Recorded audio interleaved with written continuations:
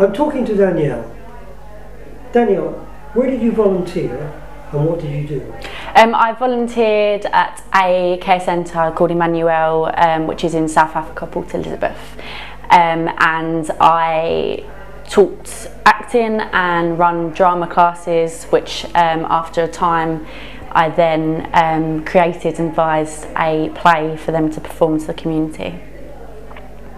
And what were the highlights of your trip?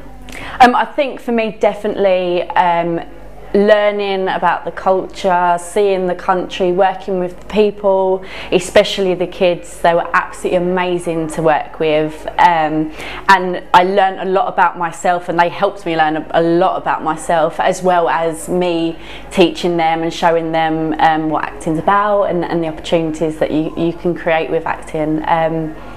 Yeah. And what were the greatest challenges in your view? I think as a person I have quite high expectations, and I think at points it became unfair on the kids that I was working with, and I really had to kind of see the bigger picture and stop worrying about what I wanted and what I wanted my achievements to be, and think, well, actually let's think about the kids and what they need to get out of it, rather than what I wanted to achieve as such. So just yeah, just seeing the bigger picture rather than what you necessarily wanted to achieve, and pushing other boundaries. What is the most important piece of advice that you would give to potential volunteers?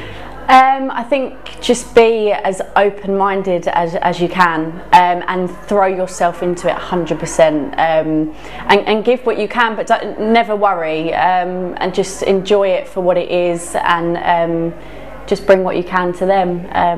Yeah, I think that's about it. Okay, and finally, why did you choose to go with People and Places?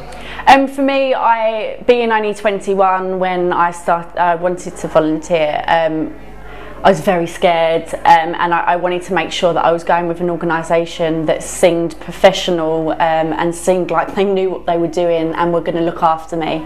And with People and Places, they are definitely about the individual and making sure the individual and the volunteer is looked after well, and it's done properly, and that was my major concern, and I felt with People and Places they looked after me very well, and I felt very safe in their arms, basically. Thank you, Danielle. That's all right. Thank you for your time.